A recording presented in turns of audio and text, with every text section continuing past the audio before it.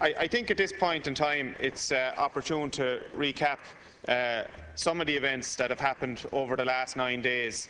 This is day number 9 of the controversy, and I think everybody was collectively hoping that this week would ultimately see some form of light at the end of the tunnel and moving on of this issue, because at the heart behind all that is going on, I think there's a fundamental worry and concern for all of us in that the two major pillars of our justice system, namely on Garda Síochána and the Garda Ombudsman, are under sustained spotlight from all of us for all the wrong reasons. And I think we all want to see a strong Garda Síochána, a strong Ombudsman, and we all want to support them and work with them as best we can. And part of the narrative that has been going on for the last 9 days has to be to try and create sides. Which side are you on? Are you on Gsoc's side? Are you on the Garda Síochána side? Are you on the minister's side? Whose side are you on? We're all on the same side, and I think that needs to be said. Members of Garda Síochána have been in touch with me, as I'm sure they've been in touch with deputies right around this House, concerned about what broke in the newspapers last Sunday week. I'm sure the staff down in Gsoc obviously are concerned. So we all want to pull together and try and get it sorted out. But unfortunately, we're here now at day 9 and it's still raging ahead. And I think today's announcement, which has yet to be further fleshed out, is a little bit underwhelming, to say the least, Minister. But I'll get to that in a minute. Now, the narrative over the last couple of days, the tone was set by the Taoiseach in saying publicly on the airwaves that Gsoc had to level with the Minister. And I think that was most disappointing. And then we had the public expression of regret by Gsoc having paid a visit to your office, Minister.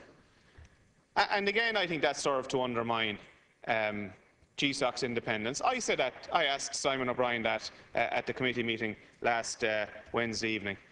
And I think the public perception was that their independence was undermined. And that's on the record. And then we had the Garda Commissioner publicly seeking clarification arising from a Gsoc statement early in the controversy. And then we had the GRA and the AGSI looking for the Ombudsman to resign. And it was all very unseemly. And the public didn't like it. I don't think any of us liked it. And I think a lot of what the narrative, particularly coming from government, just wasn't helpful. I've said it before, and I'm just putting it on the record here again. I want to compliment the 3-member Ombudsman Commission. They came before the committee, and I thought they were very impressive in their forthrightness. And they have a very, very difficult job to do. And they need to be supported at every opportunity by us as legislators, as do every single independent office which is established by way of statute in this state.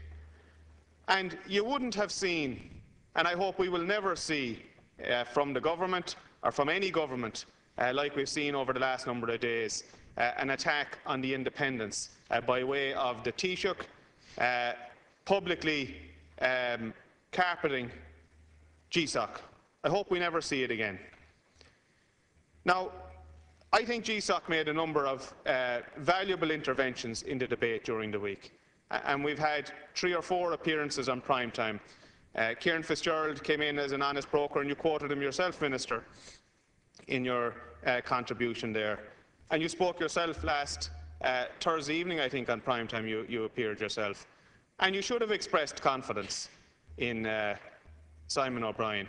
And I know you said the following day in Templemore that you would express confidence in the 3-person body, in the 3 commissioners as a commission as a whole. But I think, when the public are watching this, the first impressions, are ones that resonate and stick with people.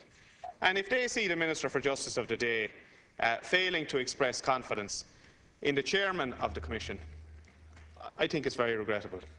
Now, I think we have to remind ourselves too that this is against the backdrop of Gsoc having to take to the public airwaves over the last number of months, seeking an increase in the powers available to them by way of legislation under the 2005 Garda Síochána Act.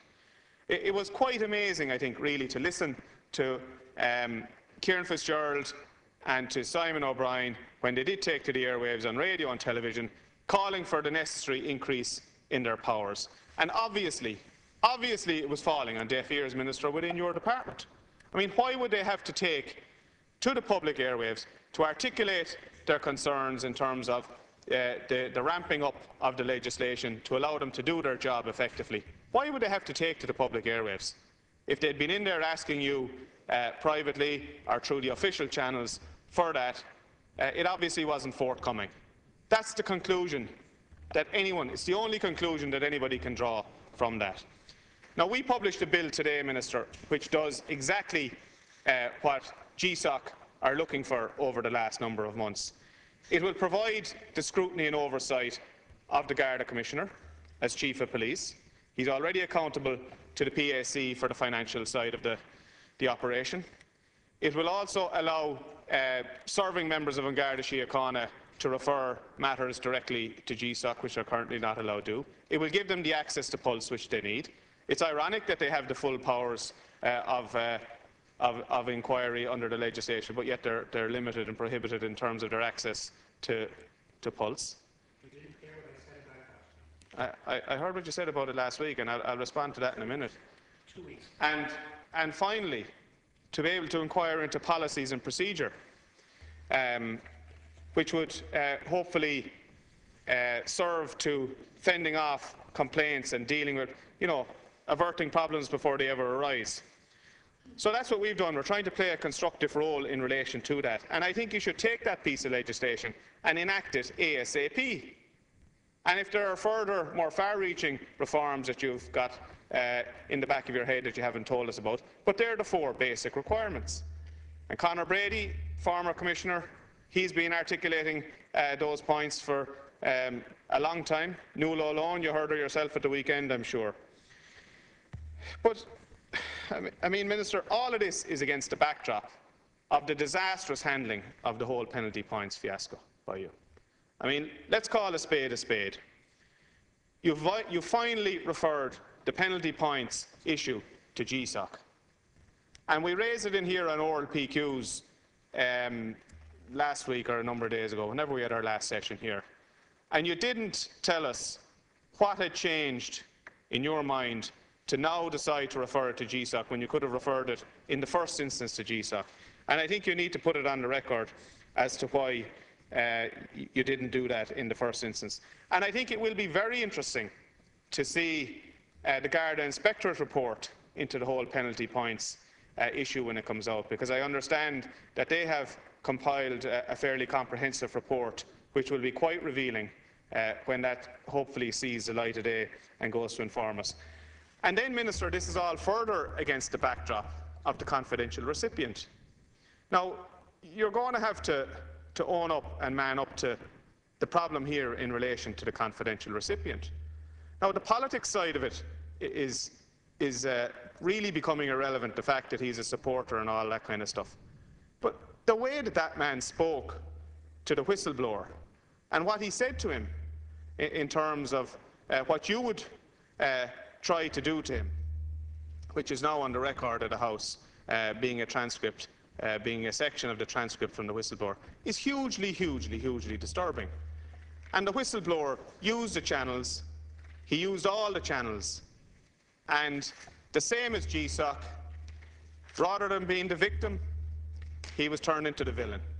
And that's hugely concerning. And Minister, it's very regrettable that you haven't concerned yourself enough to show concern in any of your public utterances in relation to the whistleblower controversy around the penalty points.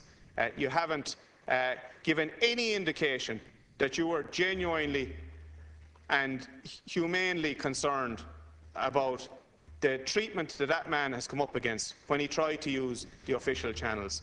And the Taoiseach, by the way, came in here and said also that he didn't cooperate with officialdom and with the channels. And I think that's That's a very serious statement out of the Taoiseach also, because it's completely misinformed.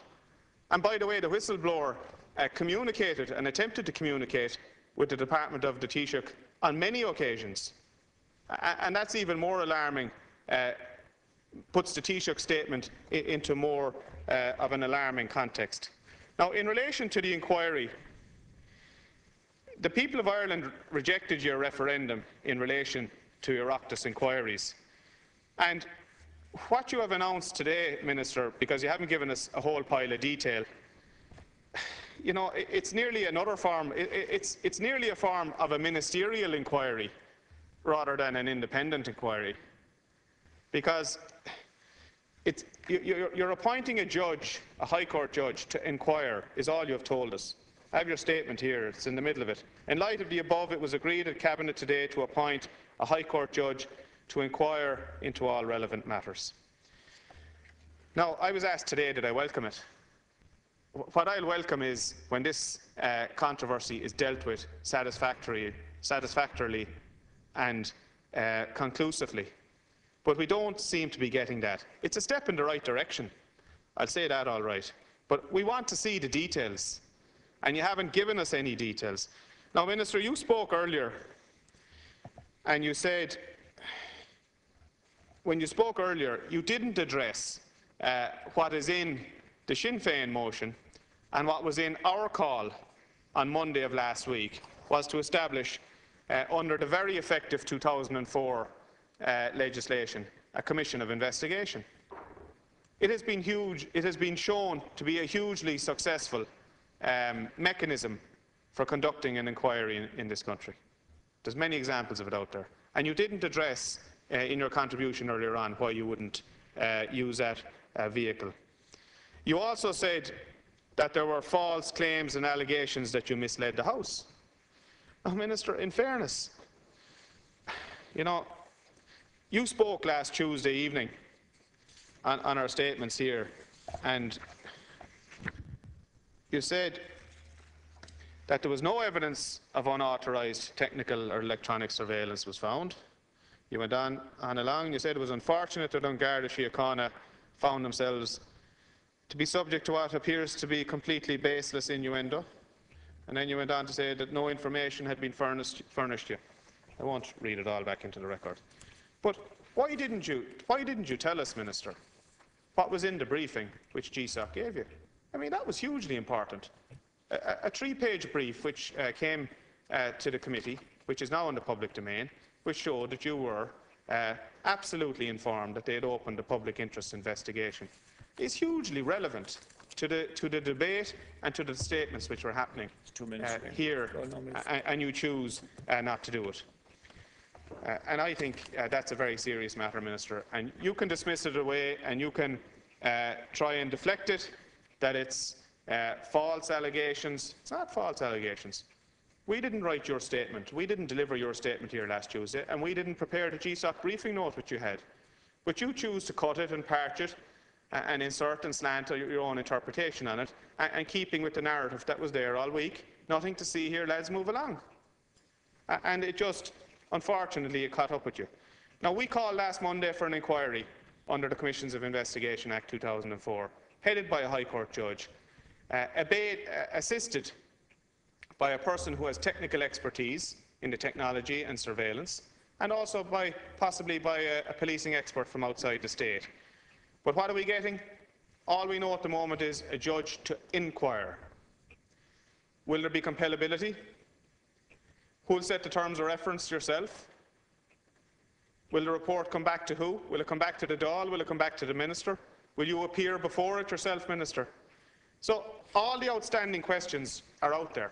But what it appears when we stand here tonight on Tuesday evening is that you're trying to manage the process the whole way along. If you're setting up a truly independent inquiry, well then it has to be independent of you. And that is why the 2004 legislation is there.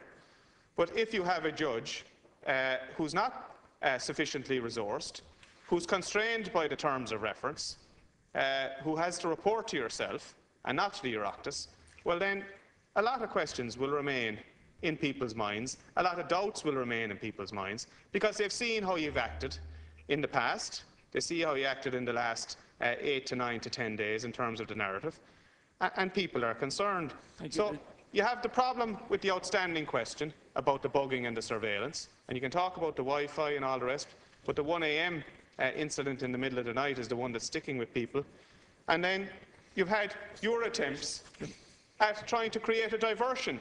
Thank you, Deputy. You know, it's some sort of, let's cover away from the substance of the matter, engage in a camouflage and a deflection away from what is happening. Thank you, Deputy. And you saw it with Verymass as well, by the way. Deputy, I have to call. There was an effort in the last 2 days to try and discredit Verymass. Yeah. And I think that's hugely concerning also. So, Minister, Margaret, thank you. We don't want to cover up. We want an independent investigation under the Commission of Investigations Act of 2004. Thank you, Deputy. No cover up. The next